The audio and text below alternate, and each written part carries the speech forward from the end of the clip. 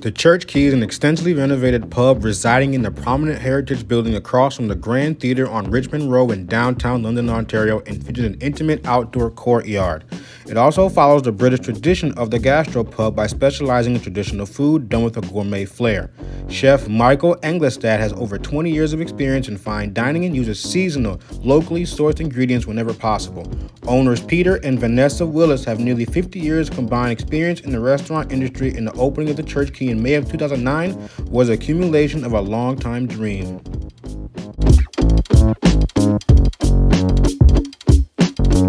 What's going on, guys, and welcome back to the Hungry Road. Today we are here in London, Ontario. One of my favorite places to come visit, actually. I have a couple customers out here, but I always check out downtown. Lots of good restaurants to eat at downtown. It's one of the foodie capitals of Canada. And if you can't find anything to eat down here, then I don't know what you're doing. But again, we got the Church Key Bistro-Pub, and we're going to be starting off with what's called the Elder Fashion. So we have 1 ounce of White Owl, 1 ounce of Saint Germain elderflower liqueur, orange juice, peach, and grapefruit bitters. Let's give it a good shot here. Smells nice and sweet. I smell that grapefruit, nice and, is grapefruit sour? Yeah, nice and sour. Let's give it a good taste. Oh, that's delicious. That's like a breakfast drink. Hold on. Now you're talking. All right, y'all, we have the first of 3 appetizers. These are the salmon wrapped scallops. I have never heard of that in my life. Usually you hear about bacon wrapped scallops, something like that, but salmon wrap. How do you wrap salmon? Well, let me show you. But first, it's supposed to be described as sea scallops wrapped in house smoked salmon and drizzled with a grapefruit and rice wine syrup and togarashi aioli. I don't know what to expect here, but I am excited for this. Get a little cut here. Oh, look at that. Gotta rub it in the sauce a little bit. Check it out. Look at that. All right, let's go for it.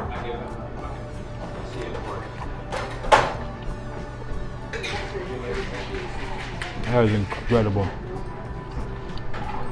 You get a little crunchy. This from the salmon on the scallop. The chewiness of the scallop itself. There's like no fishy taste.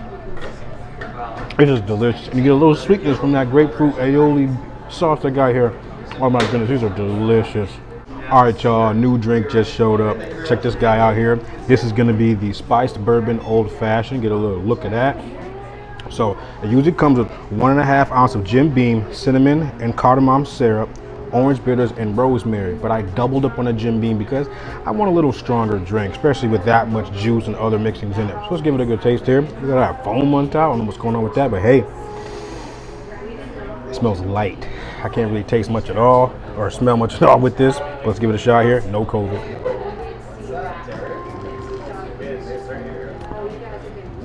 Yo, that reminds me of something. I can't put my finger on it. Oh, it's gonna come back to me. It must be the bitters and the syrup. That is delicious. It's refreshing, actually. Listening to, well, reading the ingredients off, it doesn't sound very refreshing, but it actually it is. It's delicious. All right, y'all. This next appetizer was a little intimidating, if you may so to speak. So I ordered it, but thought it was something else that was coming out. But that's okay. That's what we do here at the Hungry Road. We eat. So this is the chicken fried bacon. That's right, you heard me. I thought it was just gonna be like some, I don't know what I was expecting, but this is what I got. And it looks good and it smells fantastic. So this is house smoked bacon, lightly breaded and flash fried and served with a spicy maple glaze and Stilton Ranch dressing. So this is something. It's a nice looking design here. Oh yeah, look at that. Got some maple glaze hanging out the side over here. Let's move the menu out the way. Get right to it. It looks like some nice thin chicken fingers. I mean, this can't be no worse than eating like a wing that's been breaded, right? Yeah, it's all right. So let's cut into this thing. Let's go no dressing first. Nice thick cut of bacon. Look at that. Oh, that smells so good. Look at that cross section right there.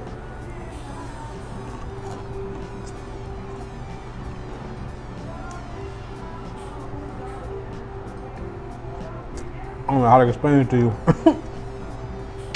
It's nice thick cut of bacon.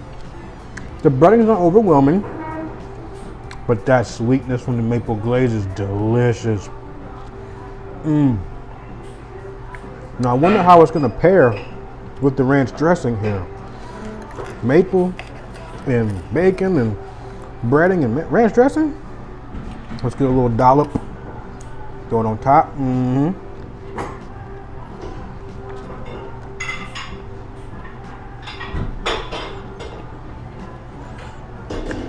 I think the ranch, you don't need it. This is good all on its own. The ranch kind of covers up some of those flavors. You get that maple and that saltiness from the bacon. You don't need the ranch dressing. This is fantastic. I don't know if I should eat all 3 of these, but we'll see what happens. So the chicken fried bacon didn't feel that bad going down. Not even gonna hold you up. But it's not a very healthy thing to eat. But anyway, let's move on from that. We're digesting that. We'll get rid of it. It'll be good. Everything be fine. Take a little sip of my drink. Palate cleanser. Last but not least is the thing I'm looking forward to the most. This is called the Irish enchilada. Never heard of it before, but I saw it had lamb in it, so I said I need to try it. I'm a huge fan of lamb. So in it, pulled lamb braised in Guinness. The beer, braised in Guinness, then wrapped in a baked tortilla with cheese.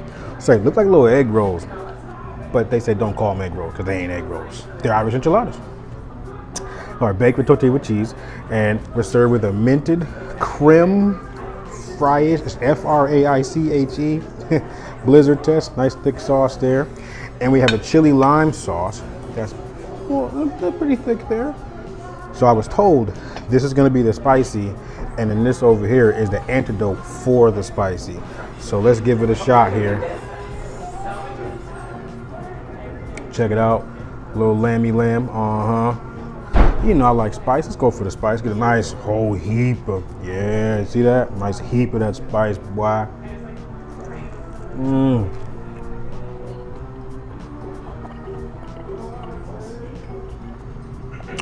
So this is Canada, right? In my experience, they don't really do spice, but this got some heat. It's probably like a 6.83. Nah, let's go 7. I think this might be spicier. I feel sweat, I feel heat, I feel warm. I think this is spicier than an Arby's Diablo sandwich. Okay, 7.2, it builds. No antidote yet. More spice, and then we'll try the antidote. This is fantastic. The lamb is nice and savory, juicy, soft.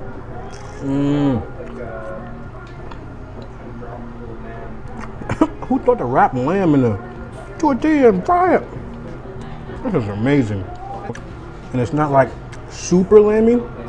I would prefer more of a lammy taste, like lamb chops. But this is different. It's pulled lamb, it's different. And you get the Guinness beer in there that braised it. Very nice job. We're not done. All right, part 2 of the Irish enchilada, the antidote. I don't need it, but it's here, we gotta try it. So it looks like the sauce I just had for the chicken fried bacon, but it's supposed to be closer to like a tzatziki or like an Indian repa. So give it a good, yeah, that's enough, right? For my size bites. Give it a good whirl here.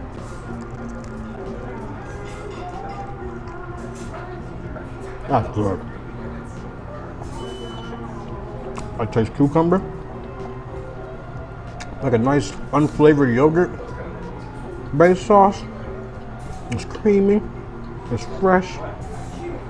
Now, what if you mix them together? Let's get some spicy stuff here. And then can we put this stuff on top of it, or is it too thick to pour? It's too thick to pour. So let's go ahead. Oh, hold on, it's coming. Nah, we just gonna do a little scrape. We got them both. Let's go for it.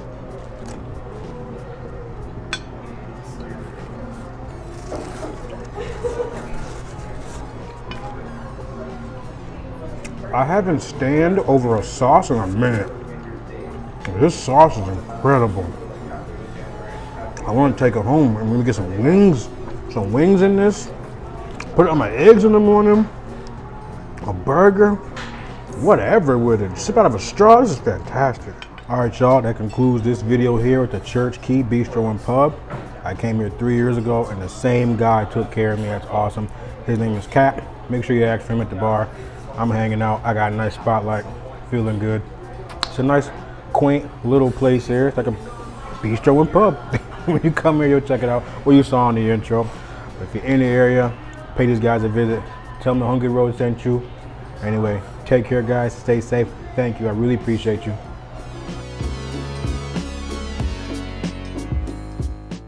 Whose idea was to wrap the scallop in salmon? Yeah, that's our chef. But it works out pretty good, though. It sure does. Like everyone's used to the bacon wrapped. Exactly. Scallops, right? I mentioned that. Yeah. And then there's a lot of people that will still actually order bacon wrapped scallops, even though they're reading salmon wrapped. Oh, they still want bacon. Oh, okay. No, they just don't. Oh, they see it. They see salmon, but they say bacon. They say bacon. Yeah. That's funny. They mean salmon. Yeah. But it works out okay. Yeah, it does. Oh, hey, can I grab another one of those business cards? That table over there was asking about you, so I just gave him your business card. Thank you. I appreciate that. So I have them. I got the shirt. You know. Yeah, exactly. Yeah, they were trying to read your shirt and a little sideways. Yeah. I was explaining to them a little bit. Very good, man. Really good. Yeah, that's got some heat. Yeah. In my experience in Canada, they don't do a lot of spice. Yes. Yeah, it's got some kick. But this is good. Yeah, I like it a lot. Good. Yeah, it's not super overpowering. Doesn't numb your taste buds or anything. But it's spicy. It's really good. Yeah, that's why we give you the antidote. I haven't tried it yet, but I'm about to do it. Yep.